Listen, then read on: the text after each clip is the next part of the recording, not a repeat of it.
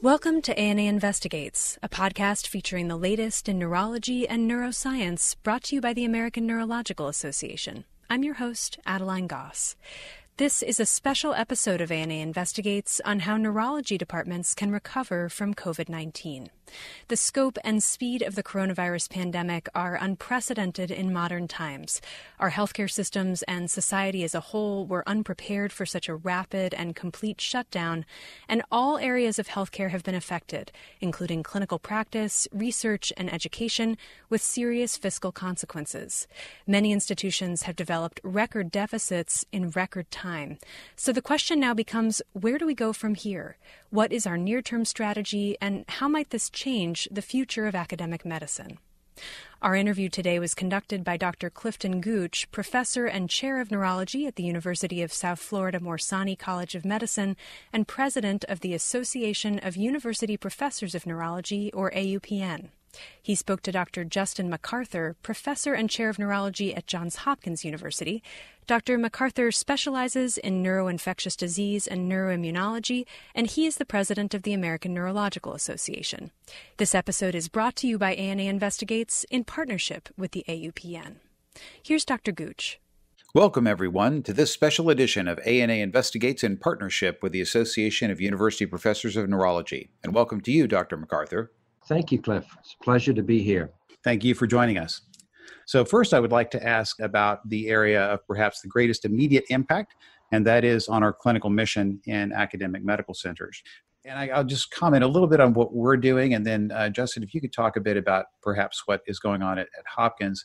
We did resume clinical activity, but our clinical activity has been restricted to 30% of maximum capacity. And then the plan is ultimately to begin to gradually increase in-person patient visits as time goes on, though we are still making maximal use of telehealth everywhere we can. What's going on at Hopkins? We have had a very interesting, from an epidemiological point of view, a very interesting shape to the curve in the sense that hospitalized patients in our health system, and we have 5 hospitals in the Baltimore, Washington area, has basically been flat for the last 2.5 weeks. We've had anywhere between 260 and 300 patients hospitalized with COVID-19 across our health system. Second is that we're beginning to see some very important clusters of infection in the Latino population here in Baltimore, and also in several large skilled nursing facilities.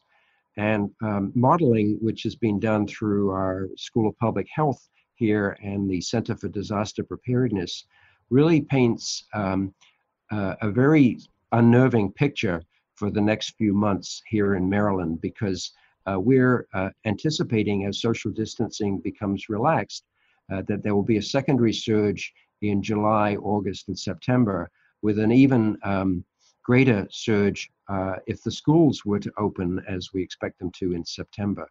So we are a long way from really seeing a substantial decline in hospitalizations here. And that means that our institutional leadership and our governor, in fact, have been really quite conservative at allowing resumption of clinical activities. So we're allowed to have urgent ambulatory visits for patients who need neurological assessments, or urgent lumbar punctures, urgent EMGs or EEGs. But essentially, we're really very limited in the amount of work that we can do in person. I work with a lot of people who have MS, obviously, and we were uncertain initially whether we should continue infusions for disease-modifying therapy for MS.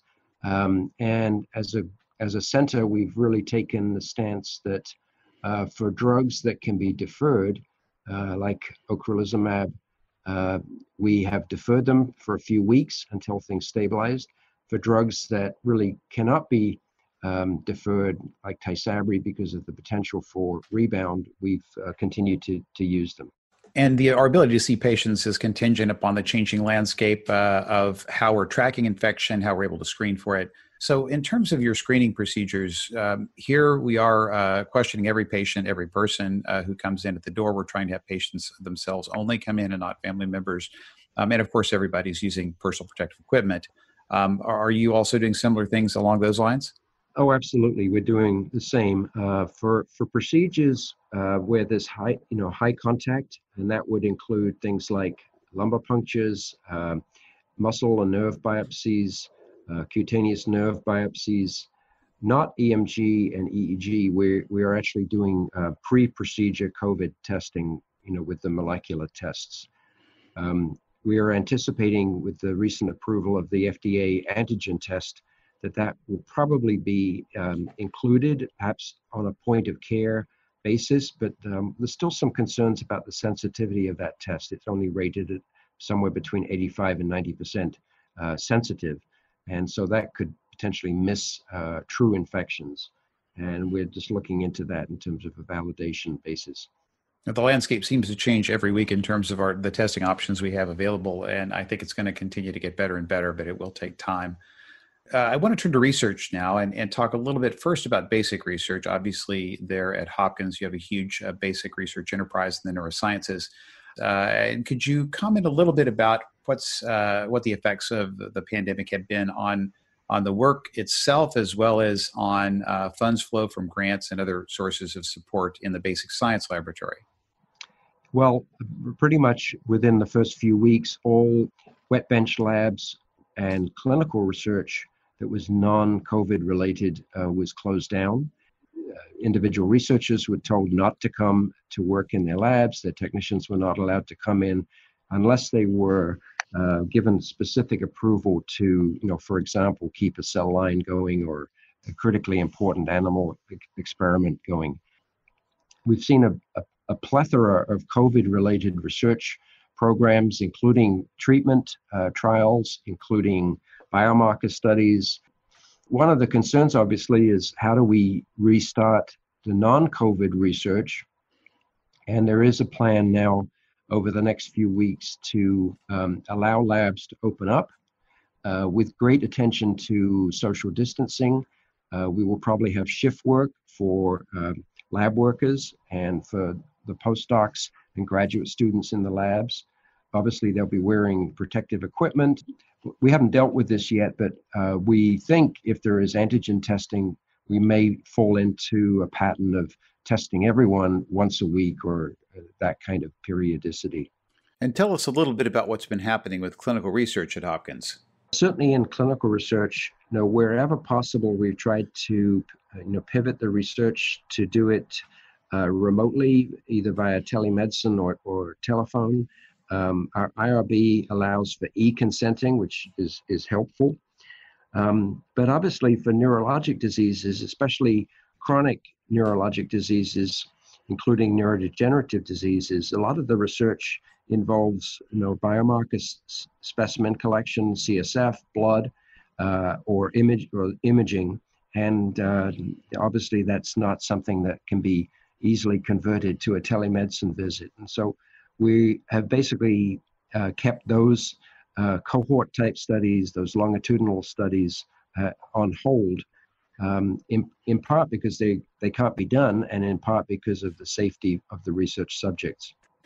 I'm really pleased at how the NIH has responded to this, and we had a wonderful discussion with Walter Karashetz from NINDS, who was very reassuring about the NIH's commitment to continuing to fund research and support existing grants, both for established investigators as well as early stage investigators. So I'm really I feel very positive about the response and support that we in the academic neurological community have had from our NIH institutions.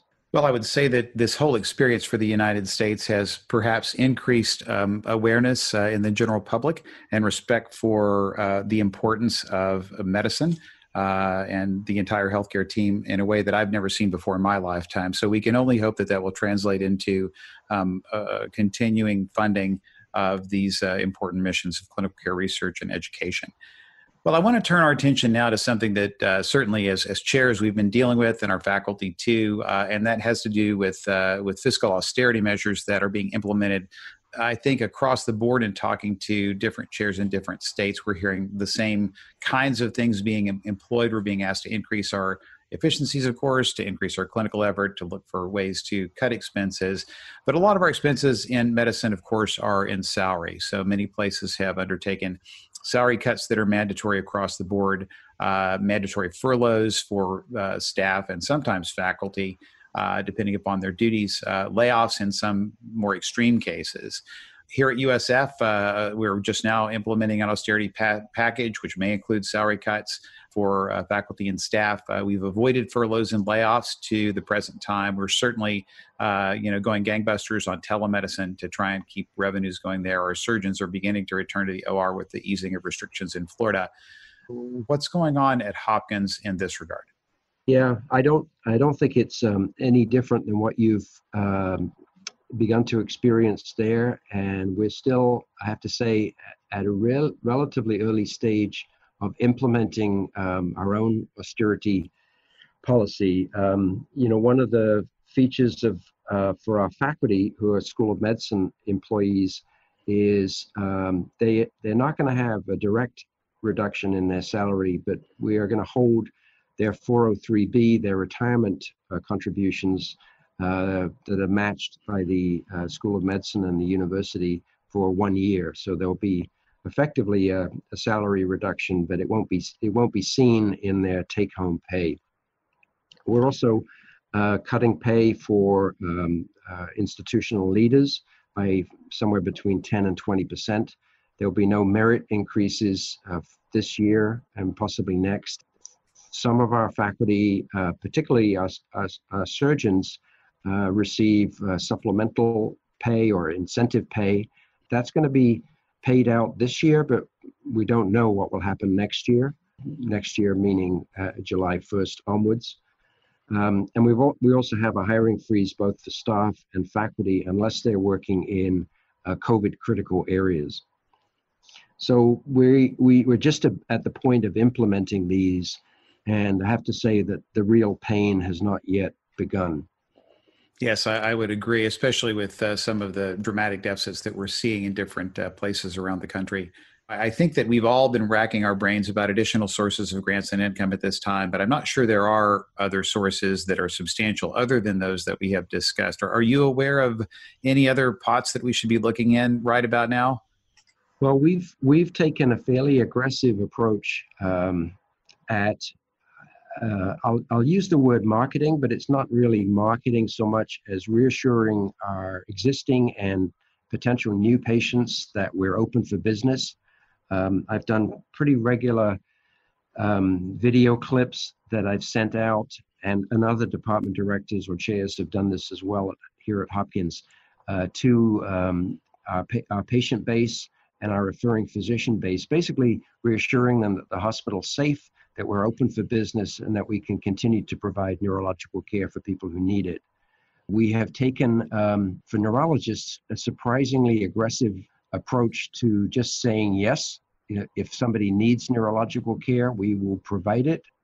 We have also reached out to our donor base and done specific messaging to our donors.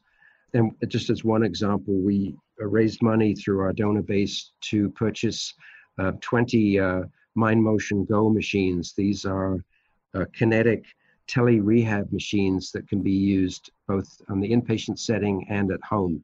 So we've actually delivered these to patients' homes as they've gone home from a stroke unit to allow them to continue their rehab remotely using tele-rehab. And I think this is just another example of kind of the creative approach that some of our faculty have taken.